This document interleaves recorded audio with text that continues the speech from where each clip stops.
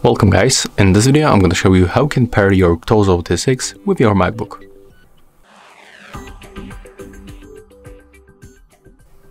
So first of all, you have to open the case and take them out of it.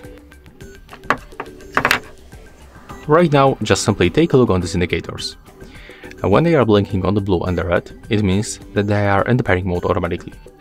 So they will be visible to other devices. If it is not working like that for you, you have to click and hold right here, these two control panels, until they start blinking like that. Next, put them close to your MacBook and do not put them back to the charging case. Right now you have to go for the system settings, open the Bluetooth, and then turn on Bluetooth by tapping right here and take a look on available devices list.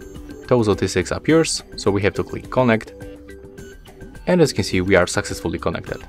Next, I can recommend you to simply move for the sound settings and be sure that the sound output and input switch to our Tozo.